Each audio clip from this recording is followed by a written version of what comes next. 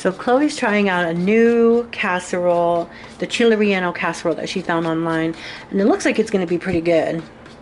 I think they messed up on the measurement for the chilies because it said 2 7-ounce cans. I bought a 20-ounce can, and it barely. It's supposed to be 2 layers of chilies, only 1. Yeah. So I don't know, but. Well, next time we know to double up. Yeah. Yeah. Look at Chloe's hair. Look how curly it is. Yeah. Trying to break up all this flour and stuff. Hopefully it comes out. Okay. It looks like it's going to be good. There's no salt or pepper or anything else added to it, so. It's the only one I could find that looked cheap to make. Yeah. Online, So right out the oven, looks pretty good. I honestly think this is chile relleno casserole white girl style because it has said to put tomato sauce when I honestly think they should have said to put a can of El Pato sauce or the can of El Pato jalapeno sauce because I don't know about tomato sauce on chile relleno. They usually put like a spicy. My mom puts tomato sauce, but she buys the hot tomato sauce.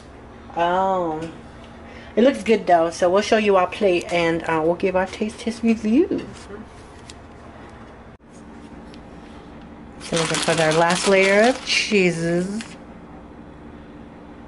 You want to put it back in the oven for a little bit? Yeah, let's put it back for about 2 minutes so the cheese. Just the cheese can melt. Gunk that hole with cheese. I love me a cheesy bitch. Well, it says use the rest of the bag, so. Oh, I'm a cheesy bitch? Mm-hmm. Super cheesy. It ain't easy. It ain't easy being cheesy.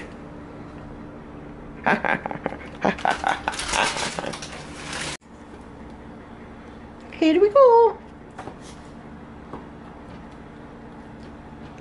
Like I said, it's not layered like I wanted because it wasn't enough chili peppers, but that's what the recipe asked for.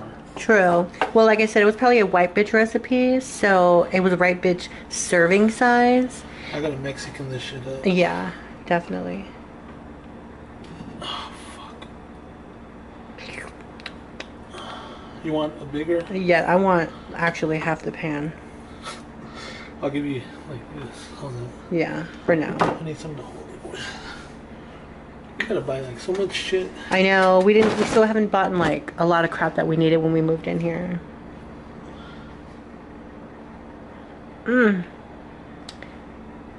Like we need oven. We need oven mitts. We need dish towels. We need a dish strainer.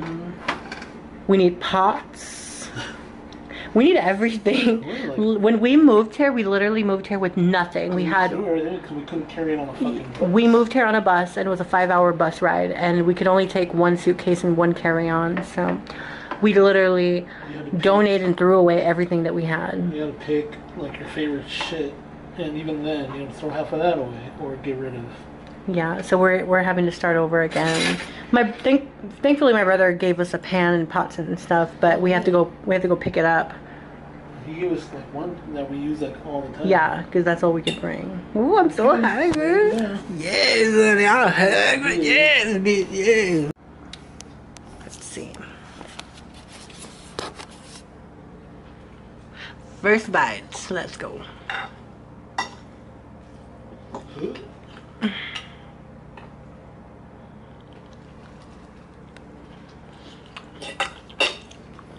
Mmm. Oh, good. No seasoning required. Oh, bitch. That is good. The only thing I would say to do is to add the El Pato instead of the tomato. But if you're not into spicy, then the tomato sauce is just fine. Yeah, I would probably, if I could get to a Mexican grocery store, I'd get the hotter peppers. True. Because that would make a big difference. She got the mild peppers. That's all they had at Walmart. That's all they had at Walmart. But I love it. It's so good. So I think you're going to have to show everybody this recipe next time. Okay. Oh, the camera lens is dirty. And the lighting is so bad because we're in the dark. So yes. It worked. It worked good. Yeah. I like that instead of wasting money. I don't even think you need tortillas. I still want some. So there you go. Hope you guys liked our little video for this. I'll probably make it again next month when we get our food stamp. I'll show you how I made it. How we doctor it up to make it our own, but this is the original version. But yeah, like I said, we just like it a little spicier. That's why I put tapatio on mine.